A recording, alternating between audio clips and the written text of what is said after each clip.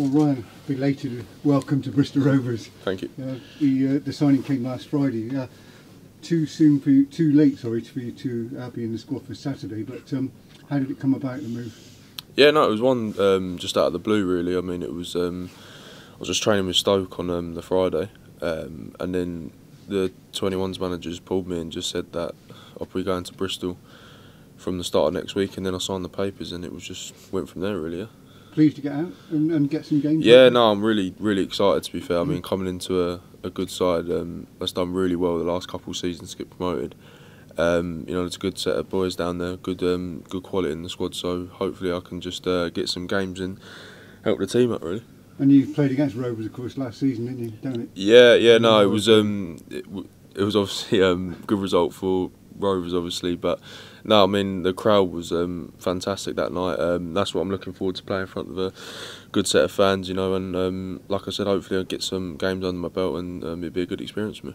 You were at Wimbledon a long time, weren't you? What, from a schoolboy? Yeah, I was there from about 7, 8 right through to when I was 18, 19, and I moved to Stoke in the summer. But yeah, no, obviously we've got some good friends down there. Like the coaching staff, still keep in touch with. So yeah, no, it's a great club. So obviously, if we look forward to be playing them soon anyway. Well, and they got promotion as well last season, of course. Yeah, no, it was a great season, to be fair. I mean, you know, we had a good set of players down there. It was good to get a little run as well. You know, help be part of that promotion. So no, it was a great season for the club.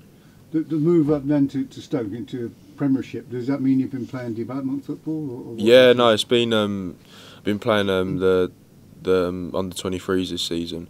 But obviously, like during the week, you train with the first team, so you know it's like a different world, like training with like Premiership players that you're just used to watching on the telly. So in terms of that, you know, it's been really good for my development, playing with that sort of calibre of player. So obviously now I thought it was the right time to try and get out and further my development in a good league. So half a season at Stoke. I mean, how do you feel your game has improved by training with those players? I think League Two, I think it's more of you know, you get set up for more of a physical battle and defending, whereas once you step into the sort of like Premier League side, you can see the defenders are like maybe like a bit more technical and they can pick a pass more. So I think that's just something I'm looking to work on. You know, I think I can come and dominate, but I think that's another part of my game where I've got to improve, just maybe picking a pass out a bit better. But that's what I'm here for, you know, to take it into a proper game where there's 3 points on the line every Saturday. Yeah, that makes a difference, I guess, the sort of keener edge to a game when there's something on the end of it. Yeah, no, I mean, obviously the development, you want to win them sort of games, but obviously it's for you to try and push into the first team. But now when you come here, you're kind of chucked into the first team fold. So that's what I'm here, like, to play for 3 points, and hopefully we can pick up as many as possible. I guess being in Stoke, you look at the Premiership players there, and you feel you do need games to make that step or transition to try and get in there first team. Yeah, I think, you know, the biggest thing is probably the intensity on in the first team games, really. I mean, you know, 23s, I think it's a bit more like tippy-tappy football, whereas like this is, you know, they put it down your throat a bit more and you have to defend a bit more. So no, I'm really looking forward to it, to be fair. So position-wise, where can we expect to see you play? Anywhere along the back line, or is it central? I'm more of a centre-half, to be fair. So you know, I've been playing left of a back three, but you know, I'd like to be in the middle of a back four or middle of a three. So yeah. Yeah, and obviously plenty of games to come from now to the end of the season. I think 18 left. Starting Saturday with a tasty local derby. Yeah, no, I think this is probably a good one to come into, to be fair. But no, if the gaffer chooses me for the game, I'll be ready. You know, I'm fit and ready to go whenever he needs me.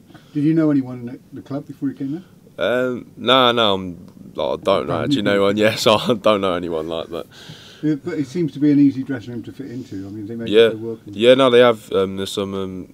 Just from a first, I can tell there's a couple of characters in there. So no, I'm looking forward to getting to all know them and just kicking on, really. Yeah, and obviously there's been a bit of a dip in form. One of the things that they found difficult to do is keep clean sheets this season, and I guess as a defender, that's one of your priorities. Yeah, I mean, that's the first thing. I think keeping a clean sheet for defenders is probably like scoring a goal for an attacker. So that's what we're here for, to keep clean sheets, and hopefully when I play, I can keep as many as possible.